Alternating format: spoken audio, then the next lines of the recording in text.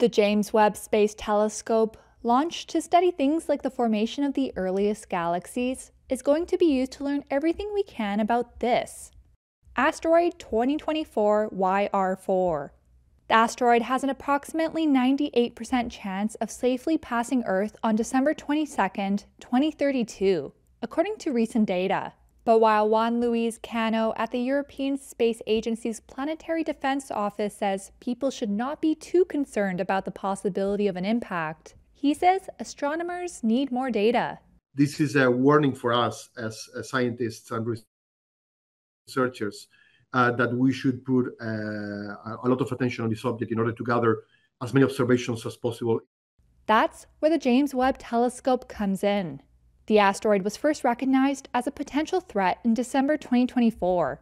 Its density and composition is currently unknown, but it's estimated to be between 131 and 295 feet across, and traveling about 15 times the speed of a high-velocity bullet.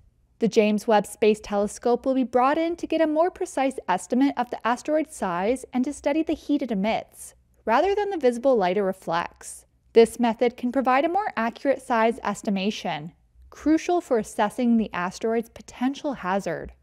The first round of observations from Webb will take place in early March, and the second round in May. With those details, there's a good chance the risk of impact could be eliminated, Cano said. So this is good news because in 9 of 10 cases, we will be able to remove this object from the risk list.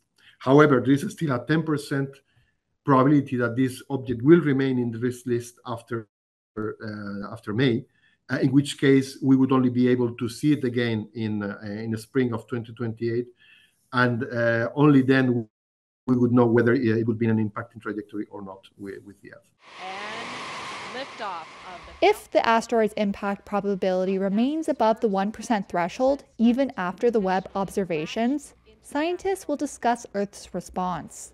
That could include crashing a spacecraft into it to deflect it off course, a technique successfully demonstrated by NASA's DART spacecraft in 2022.